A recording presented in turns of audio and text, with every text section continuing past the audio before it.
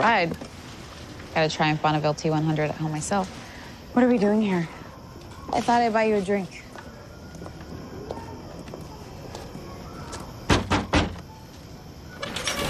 Dollywood.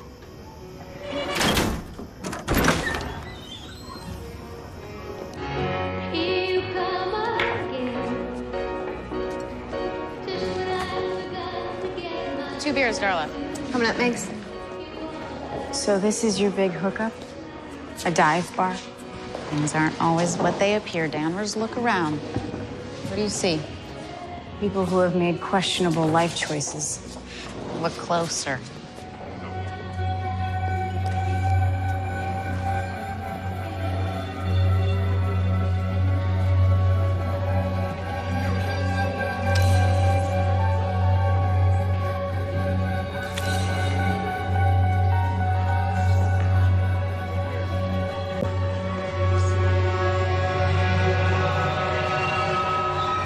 Whoa, whoa, whoa, easy, easy. What the hell is this place? It's a safe haven. A place for off-worlders to hang out, have a drink, not feel so alone for a minute. So this is where you get all your information about the alien populace in National City.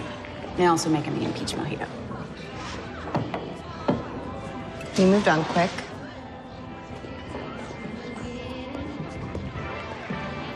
That waitress, is she Rolticon? Yes, she is.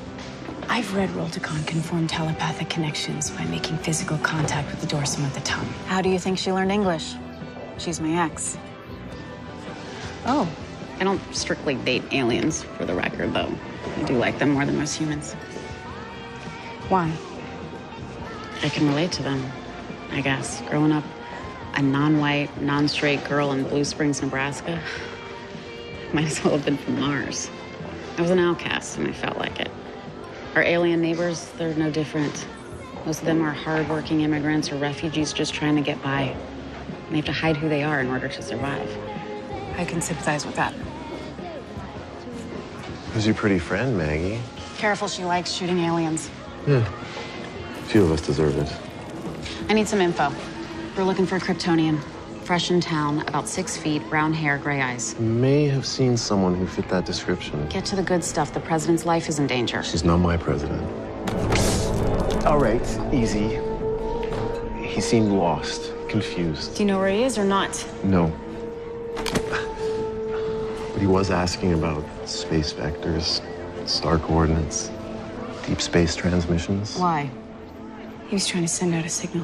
What kind of signal? ET phone home.